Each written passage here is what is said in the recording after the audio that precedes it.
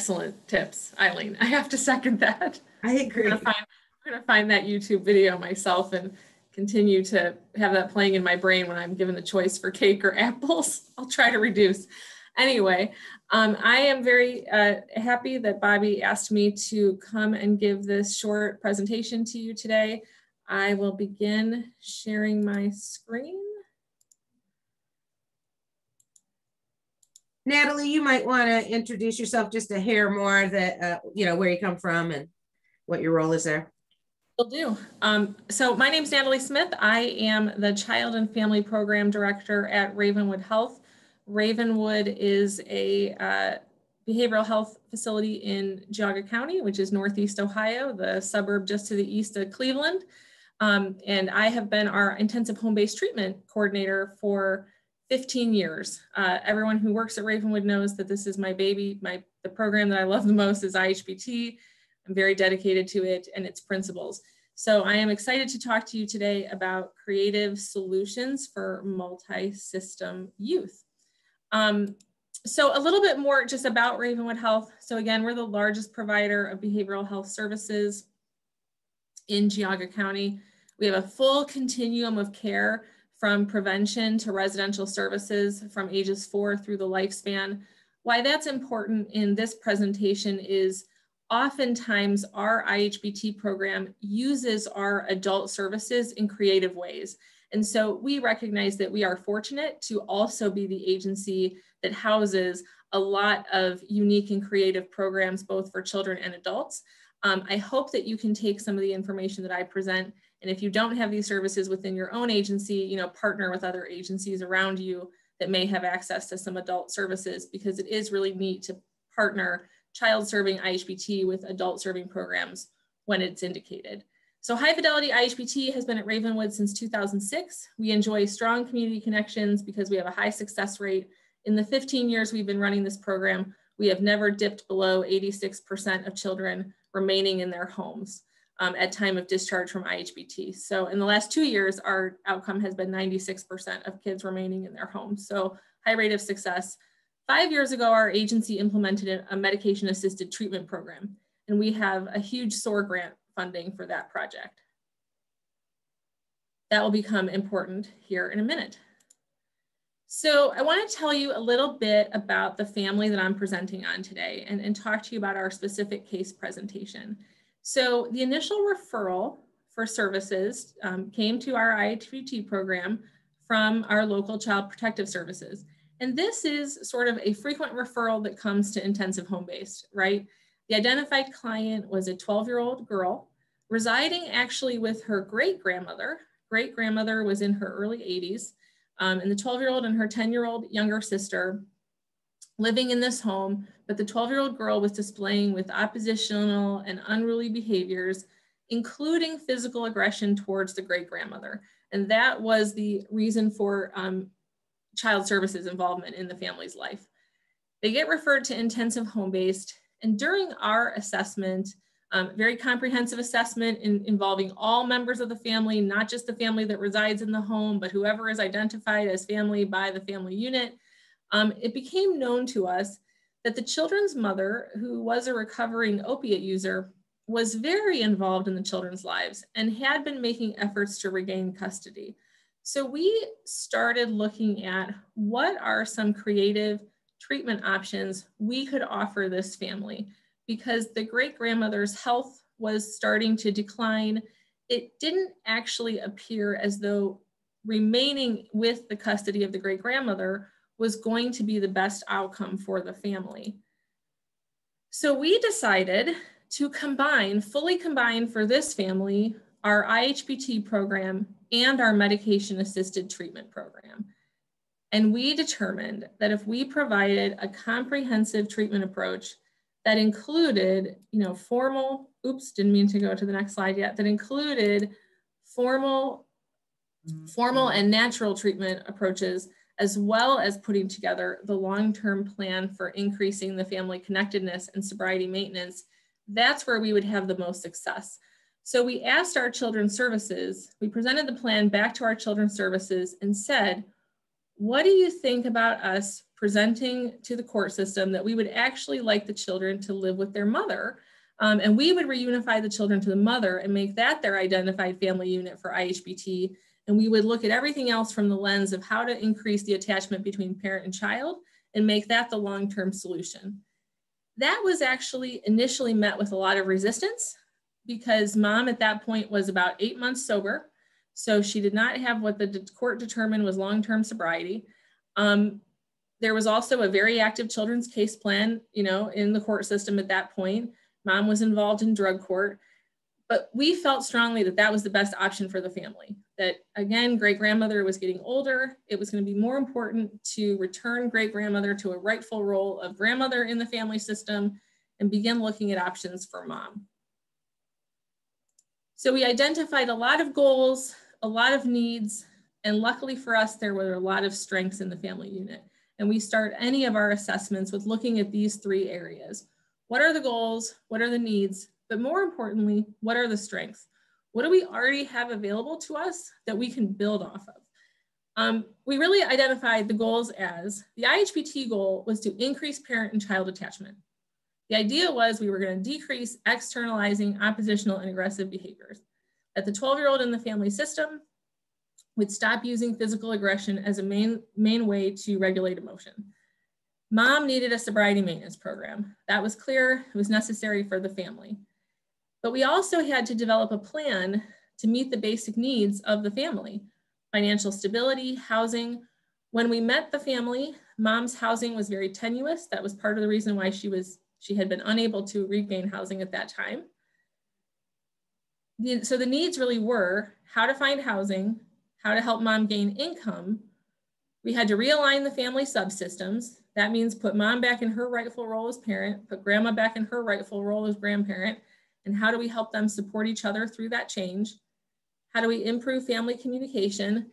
Why the children were living with great-grandmother. This was a family system where addiction had touched all generations and all levels. Family communication tended to be very secretive, tended to be very argumentative. So we had to look at a plan to improve family communication on all levels. And then we really had to help the children, but all family members in general, develop regulation skills. Once we got involved with the family more, while the 12-year-old had very externalizing behaviors of outward aggression, angry outbursts, we identified that the 10-year-old had some internalizing behaviors and actually had developed suicide plans and self-injurious behavior. So a lot of goals a lot of needs on all different levels. And we were going to manage a transition to a new school district if we put them with mom. So there was a lot to look at, but we had a lot of strengths. This was a family motivated to this plan. They instantly agreed with the plan. They wanted to make this plan work. So they were motivated to strengthen their family bonds. And that was key for us. There was a high level of treatment compliance. This was a family that had already developed family activities and rituals that we could work with. Family togetherness time was important to them. Sectioning out family rituals were important to them. Family celebrations, gratitude in the family was very important. So we had a lot to work with. They were also active in their faith community. So they already had one natural support that we could use and activate pretty quickly in the system. So how did we overlap the programs? This was the biggest challenge, was really overlapping every single thing that was available to us. In our MAT program, this is what the family was receiving weekly. So this was a lot. The mom was receiving individual therapy, group therapy, drug screening, medication management. She was in our Suboxone program. She was receiving peer support, but most importantly, our first step in the plan was to put her into recovery housing. So through our SOAR grant, we have 2 recovery houses within our network. They're duplexes and they are designed to help mothers and their children. So each unit accepts a mom and 2 kids. And wasn't it lucky for us that we had a mom and 2 kids? The problem was that we had a 12-year-old, and actually our recovery housing was only up to age 11 because when they wrote the grant, it was determined that the teenagers might be too difficult to manage in recovery housing. I don't know what they were thinking. Teenagers are so easy to manage. But so we talked to our recovery housing director and said, but this family will be in IHBT. We can pretty much guarantee you that we will be there every day. If there's a problem, we will make it work and we will manage it. So luckily, we got accepted into our recovery housing. And that is actually where the family is still living today, is in recovery housing. IHBT came in and became the lead case manager. Obviously, that's a role of IHBT, is to be the lead case management in any family that we take in for services. But in this case, it was even more important to be the lead case manager and be able to direct kind of what was happening in all facets of the case. IHBT was primarily responsible for providing the family therapy, crisis response, of which there was a lot. In the first part of the reunification, I do believe that we were at the family's home daily. The 12-year-old continued to struggle with the adjustment, continued to show externalized aggression and anger, even ran away a couple times in the neighborhood. So we were there often for crisis response. We provided a lot of parent coaching, to mom, helping her understand, positive discipline for parenting and recovery, how to establish the attachment with her children, just a real big emphasis on parent coaching, and then social skill development for the children, a lot of emotion regulation, social skill development. Those were the jobs of IHBT. Then we utilized all of our formal and natural supports. So we had child protective services involvement throughout. Mom was involved in drug court. We utilized our school district. And then we utilized our Family and Children's First Council to access funding for the children. We recognized very early on that one of the biggest concerns of the children was whether or not mom was going to overdose and what were they going to do. That was something that they had witnessed and seen in the past. So we creatively brainstormed that if we could get the children signed up for babysitting classes and CPR and first aid training, that they would actually feel confident that they had some skills in just a general safety arena if something were to happen in the home environment. So we strengthened their confidence and strengthened their sense of self-esteem around sort of basic family safety issues. We created safety plans in the home that didn't just talk about behavior. We created safety plans in the home that talked about, how do you call 911? How do you access external supports if you need them? Do you know your address? Do you know where you're living? Do you know how to access extra services? So that became a big component of the treatment plan, was how to ensure family safety. And we utilized our formal and natural supports to help make that happen. We also utilized a great amount of family respite. Once all the additional family members, some aunts, some cousins, and great-grandmother specifically, was put back into the role of extended family member instead of primary caregiver, they became natural respites. So the girls would get to go to grandma's, would get to go to aunts or cousins when mom was attending group therapy or was attending any of her 12-step meetings. So I wanted to focus a little bit on the trauma-informed care that we use at Ravenwood. Our entire treatment philosophy and our intensive home-based program is based on trauma-informed care. All the IHBT therapists that are part of the program are actually certified trauma and resilience practitioners through the National Institute for Trauma and Loss in Children, which is STAR Global. Not sure how many of you are familiar with that program, but that is the program that we use here at Ravenwood. It is a program that talks a lot about trauma as a sensory experience, and that before we can do cognitive work on our trauma, we have to identify it as a sensory experience. It's just a trauma program that really works for us. It just really works for helping kids and parents understand how trauma lives in their bodies and how they can work through it themselves by engaging their own social engagement systems and things like that. Our program in general and our entire agency utilizes this trauma-informed approach. We have a motto in the department, become a witness to our client's experience, have our clients identify the trauma. We don't have to identify the trauma. And that's actually where the babysitting classes and first aid classes came from, is the child, you would think that the trauma for the child was the removal from the home environment. You would think that the trauma for the child was witnessing, mom in jail, because they had gone to visits with their mom in their early, school age years, visiting mom in jail, things like that. You would think that was a trauma, but they absolutely identified it was fear of an overdose. That is our trauma, and that's what we need skills for. So it's about becoming a witness to our client's experience. Our program focuses on building resiliency through connections, independence, mastery, and contributions. Those are the 4 quadrants of the Circle of Courage, which is a resiliency model that the National Institute teaches. We also, in our program, secondarily use components of trust-based relational intervention. So trust-based relational intervention is an evidence-informed program that comes out of Texas Christian University. It was originally founded by Dr. Karen Purvis, and her program was specifically designed for attachment disordered youth who were potentially in the foster care system.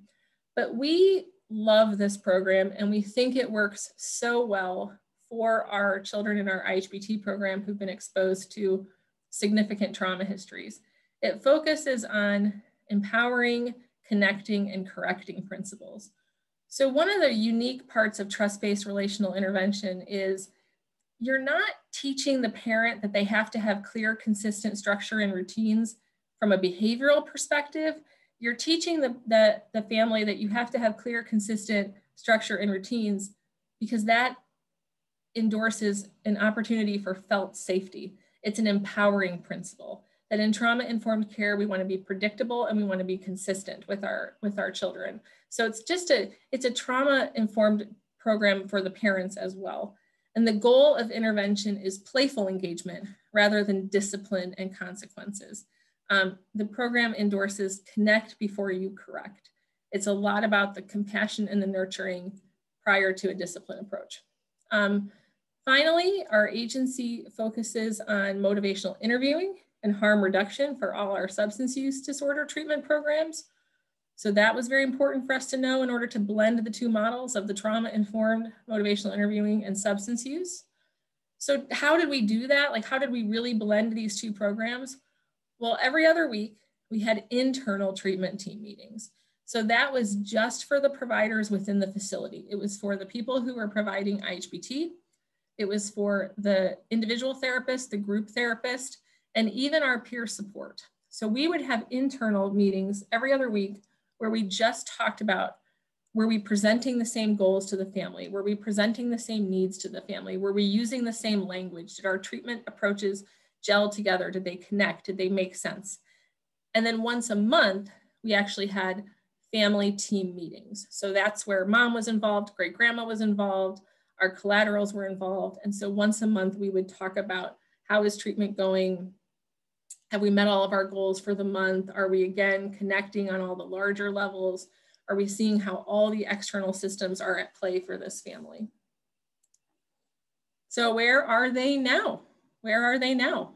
Well, IHBT involvement was May 2020 to February 2021. So they've been discharged from the IHBT program for a couple of months. I do have to note here, what's very important is that this family was less impacted by COVID than any of the other families in our IHBT program during the same time period. So there were multiple times during that exact time period that our IHBT program here at the agency was going from virtual to hybrid to in-person to virtual to hybrid to in-person. Because this particular family was living in our own housing, we had some level of control over the safety measures. We knew how often the house was being cleaned. We knew just lots of different things that were going on in the actual house itself.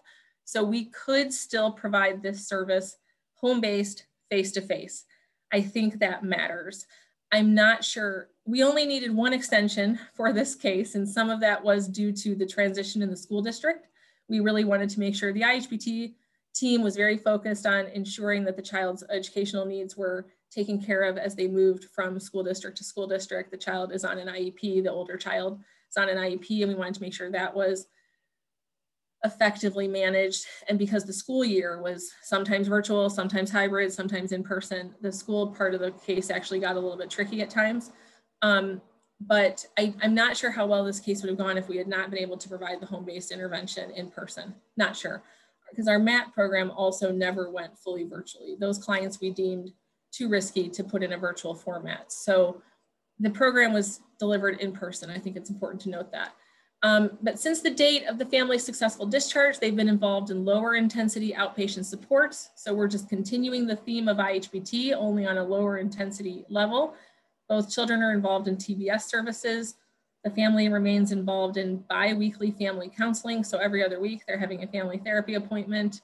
Mom still participates in MAT. It was very important to us to get the children involved in extracurricular activities at the school to enhance their sense of community with their new neighborhood.